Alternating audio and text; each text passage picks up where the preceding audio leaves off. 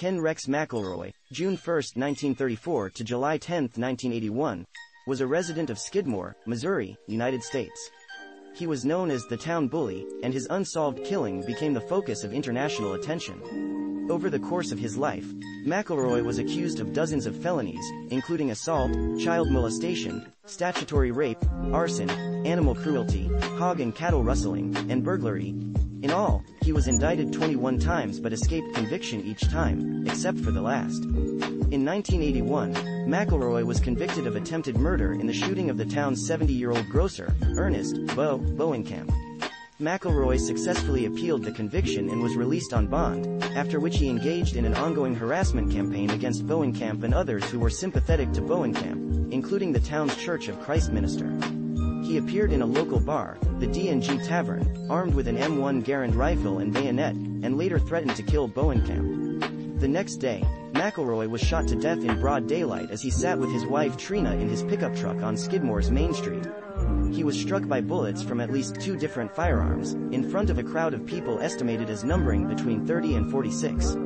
To date, no one has been charged in connection with McElroy's death.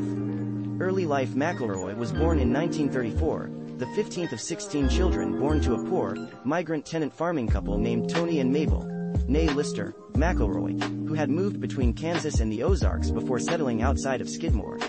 He dropped out of school at age 15 in the 8th grade and quickly established a local reputation as a cattle rustler, small-time thief, and womanizer.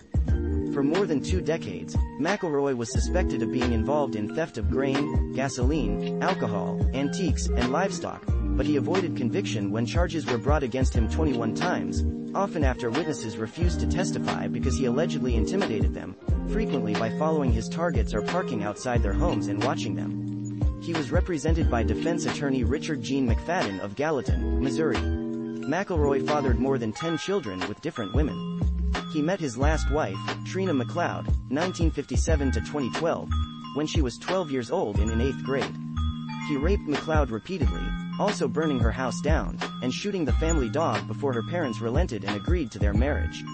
She became pregnant when she was 14, dropped out of school in the 9th grade, and went to live with McElroy and his second wife Alice. McElroy divorced Alice and married Trina in order to escape charges of statutory rape, to which she was the only witness.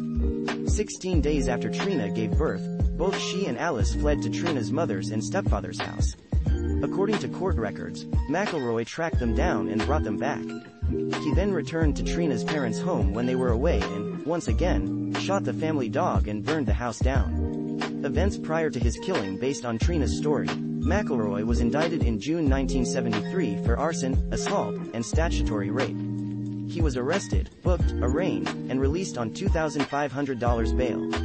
Trina and her baby were placed in foster care at a home in Maryville, Missouri. McElroy sat outside the foster home for hours at a time staring at it.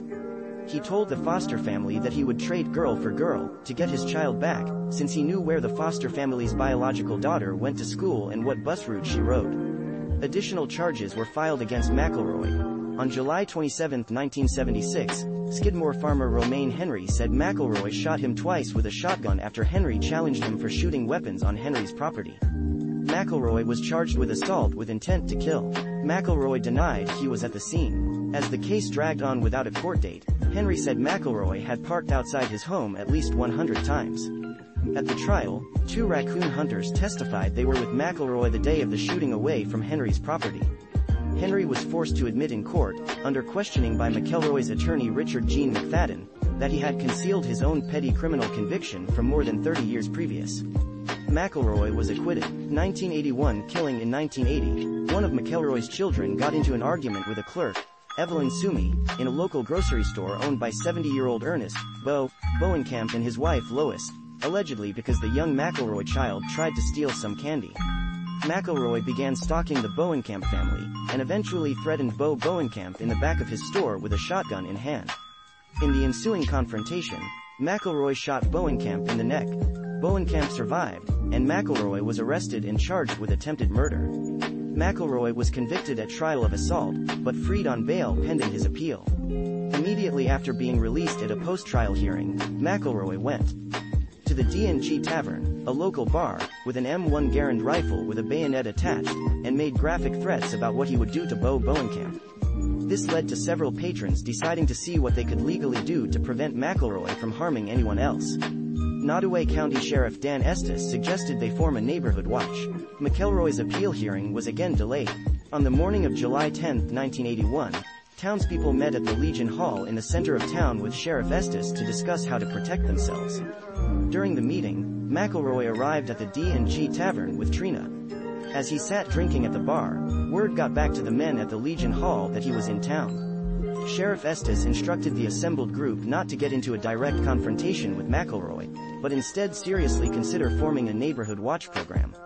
Estes then drove out of town in his police cruiser. The citizens decided to go to the tavern en masse. The bar soon filled completely. After McElroy finished his drinks, he purchased a six-pack of beer, left the bar, and entered his pickup truck. Someone shot at McElroy while he was sitting in his truck.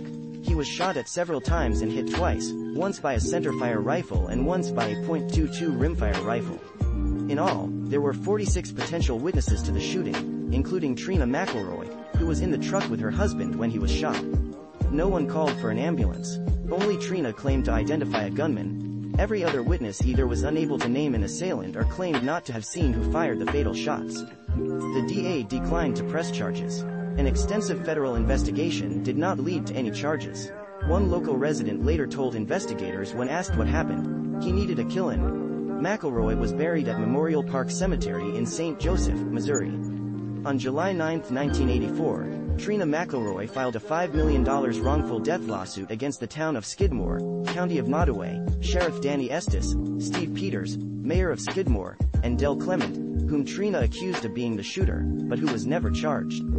The case was later settled out of court by all parties for $17,600, with no one admitting guilt, for the stated reason of avoiding costly legal fees should the suit proceed.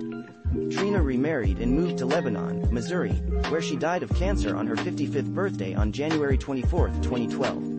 In popular culture, 60 Minutes ran a segment on the story in 1982. A 1988 book about McElroy's murder, In Broad Daylight, by Harry N. McLean, was adapted into the made-for-TV movie In Broad Daylight in 1991 starring Brian Dennehy, Marcia Gay Harden, and Chris Cooper.